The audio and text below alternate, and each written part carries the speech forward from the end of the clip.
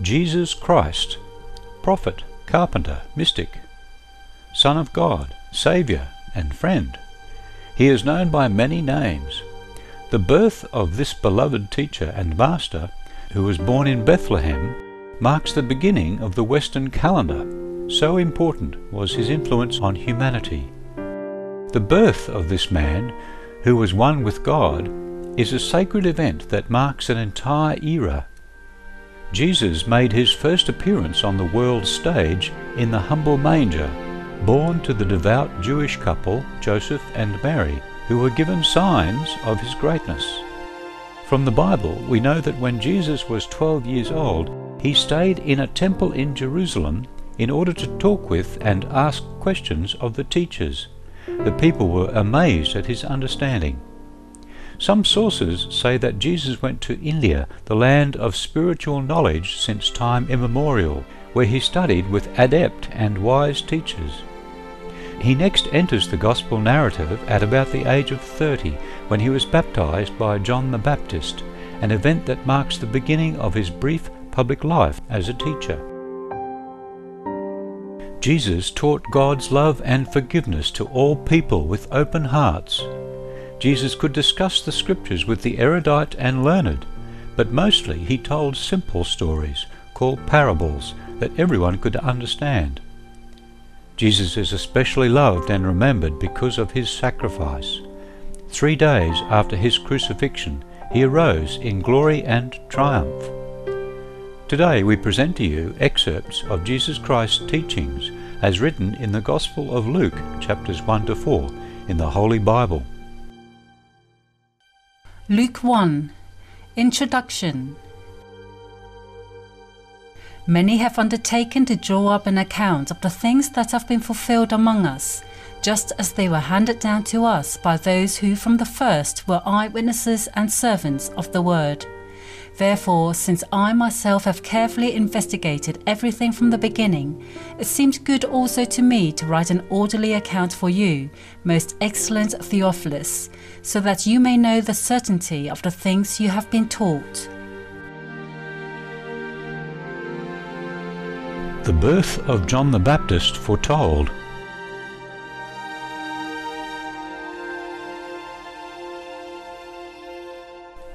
In the time of Herod, king of Judea, there was a priest named Zechariah who belonged to the priestly division of Abijah. His wife Elizabeth was also a descendant of Aaron. Both of them were upright in the sight of God, observing all the Lord's commandments and regulations blamelessly. But they had no children because Elizabeth was barren, and they were both well along in years.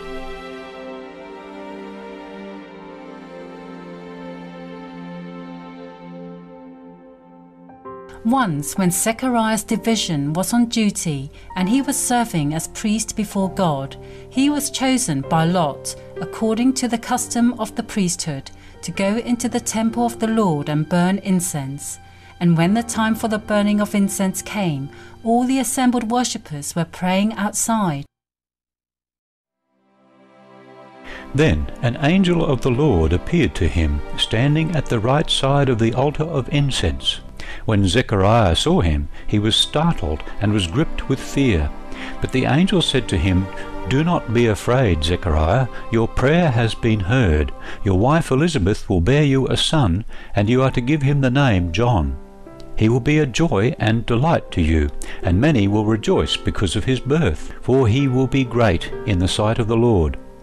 He is never to take wine or other fermented drink, and he will be filled with the Holy Spirit, even from birth. Many of the people of Israel will he bring back to the Lord their God, and he will go on before the Lord in the spirit and power of Elijah, to turn the hearts of the fathers to their children and the disobedient to the wisdom of the righteous, to make ready a people prepared for the Lord." Zechariah asked the angel, "How can I be sure of this? I am an old man, and my wife is well along in years." The angel answered, "I am Gabriel.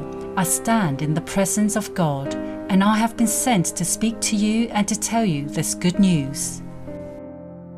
When this time of service was completed, he returned home.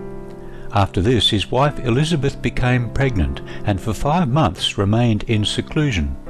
"The Lord has done this for me," she said. "In these days he has shown his favour and taken away my disgrace among the people." The birth of Jesus foretold.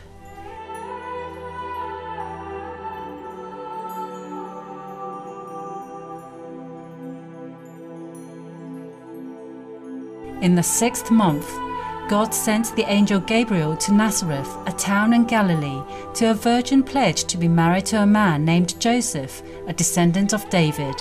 The virgin's name was Mary.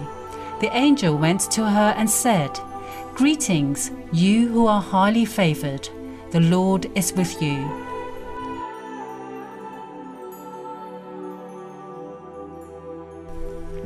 Mary was greatly troubled at his words, and wondered what kind of greeting this might be.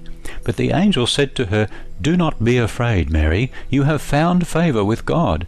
You will be with child, and give birth to a son, and you are to give him the name Jesus. He will be great, and will be called the Son of the Most High. The Lord God will give him the throne of his father David, and he will reign over the house of Jacob forever. His kingdom will never end."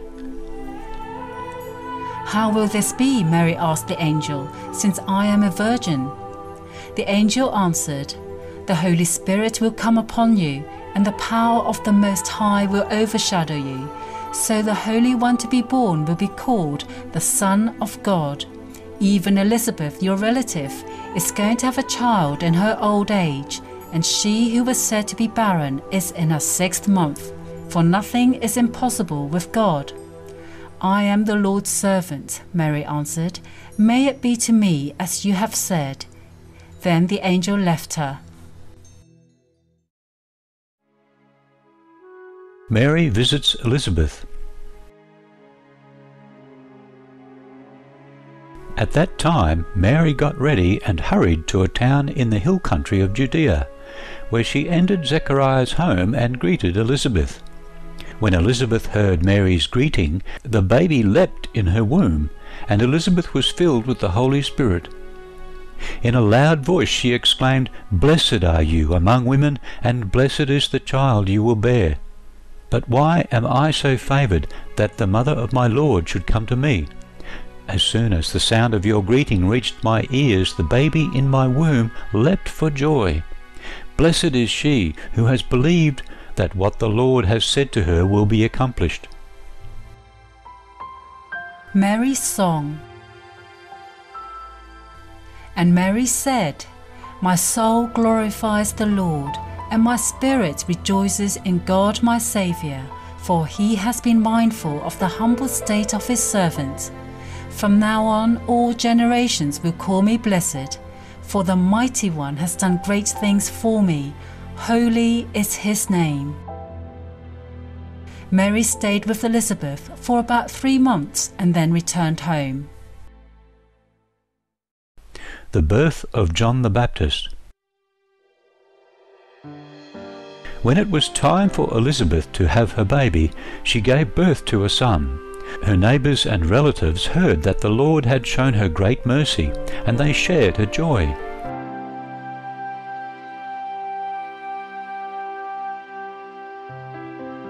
On the 8th day they came to circumcise the child, and they were going to name him after his father Zechariah. But his mother spoke up and said, "No, he is to be called John." They said to her, "There is no one among your relatives who has that name." Then they made signs to his father to find out what he would like to name the child. He asked for a writing tablet, and to everyone's astonishment he wrote, "His name is John." Immediately his mouth was opened and his tongue was loosed, and he began to speak, praising God. The neighbours were all filled with awe, and throughout the hill country of Judea, people were talking about all these things. Everyone who heard this wondered about it, asking, "What then is this child going to be?" For the Lord's hand was with him.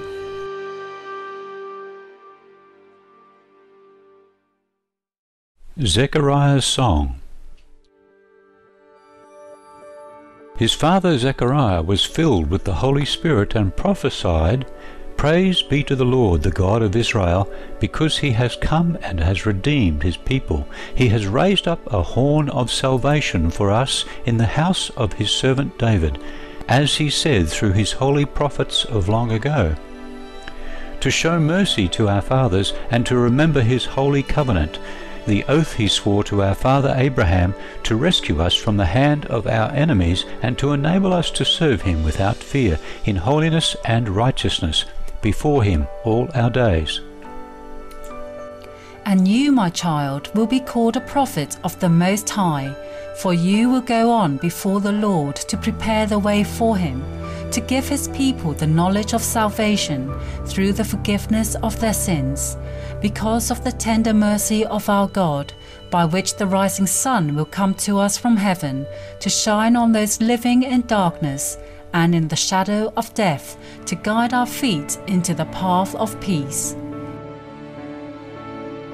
And the child grew and became strong in spirit, and he lived in the desert until he appeared publicly to Israel. Luke 2nd. The birth of Jesus. In those days, Caesar Augustus issued a decree that a census should be taken of the entire Roman world. This was the first census that took place while Quirinius was governor of Syria, and everyone went to his own town to register. So Joseph also went up from the town of Nazareth in Galilee to Judea, to Bethlehem, the town of David, because he belonged to the house and line of David. He went there to register with Mary, who was pledged to be married to him and was expecting a child. While they were there, the time came for the baby to be born, and she gave birth to her firstborn, a son.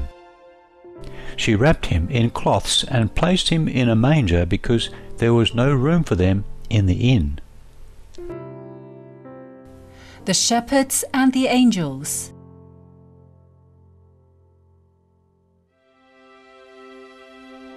And there were shepherds living out in the fields nearby, keeping watch over their flocks at night. An angel of the Lord appeared to them, and the glory of the Lord shone around them, and they were terrified. But the angel said to them, "Do not be afraid. I bring you good news of great joy that will be for all the people. Today in the town of David, a Saviour has been born to you. He is Christ the Lord. This will be a sign to you. You will find a baby wrapped in cloths and lying in a manger." Suddenly a great company of the heavenly host appeared with the angel, praising God and saying, "Glory to God in the highest, and on earth peace to men on whom his favour rests." When the angels had left them and gone into heaven, the shepherds said to one another, "Let's go to Bethlehem and see this thing that has happened, which the Lord has told us about." So they hurried off and found Mary and Joseph and the baby, who was lying in the manger. When they had seen him, they spread the word concerning what had been told them about this child. And all who heard it were amazed at what the shepherds said to them. But Mary treasured up all these things and pondered them in her heart. The shepherds returned, glorifying and praising God for all the things they had heard and seen, which were just as they had been told.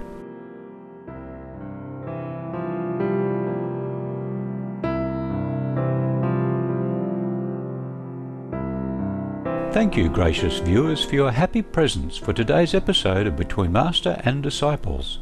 Join us again next Wednesday for part 2 of excerpts from the Gospel of Luke, chapters 1 to 4, in the Holy Bible. Please stay tuned to Supreme Master Television for Planet Earth, Our Loving Home, coming up next after noteworthy news. God bless and farewell for now. For more details, please visit www.suprememastertv.com/BMD.